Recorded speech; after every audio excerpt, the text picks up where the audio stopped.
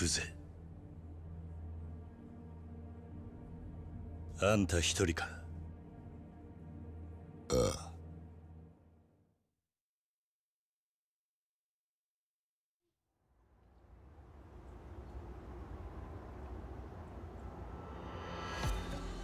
組の人間は引かせた。てめえとやり合うのに余計なちゃちゃ入れられたくねえんだな。まだ風間組には手出しちゃいねえよ。錦山も事務所の中だ。堂島組は風間組を、いや風間のおやっさんをどうする気だ？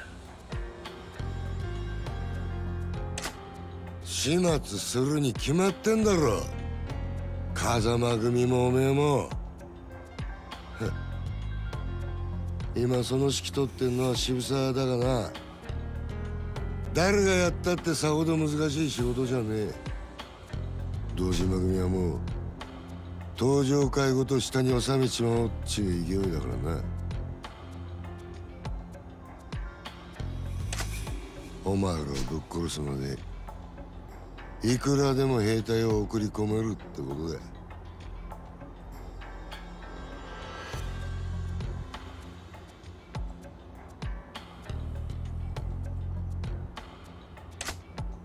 そうかな。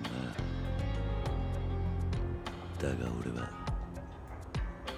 雑魚がいくらかかってきたとこで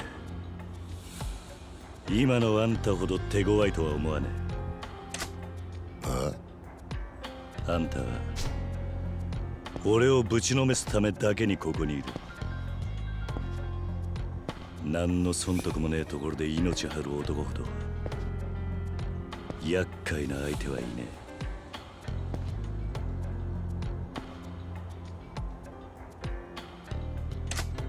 よく分かってんじゃねえか。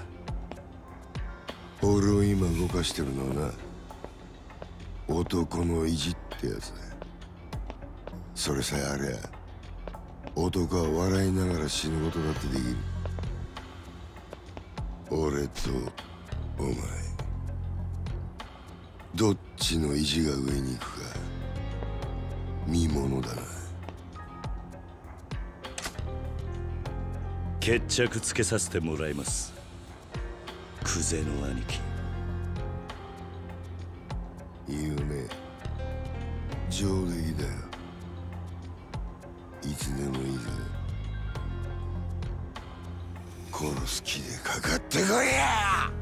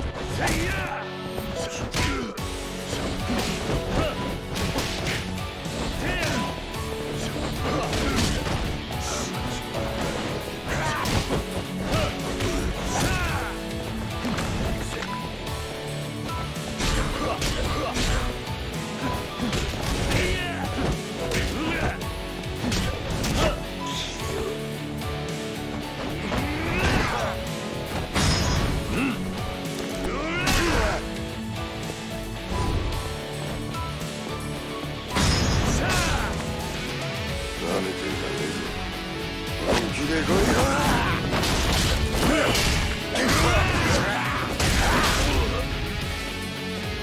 した君はすげえ。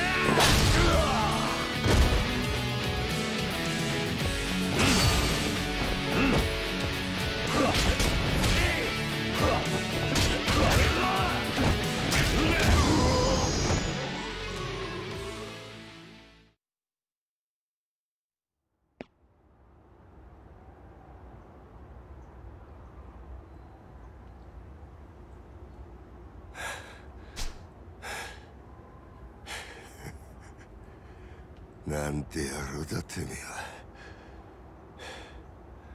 どこまでも強くなりやがる。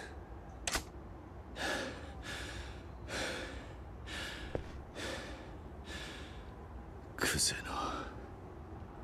の兄貴。なんとなく俺にはわかる。風間の頭はお前がこうやって本物の国土になるのをずっと抑え続けていた。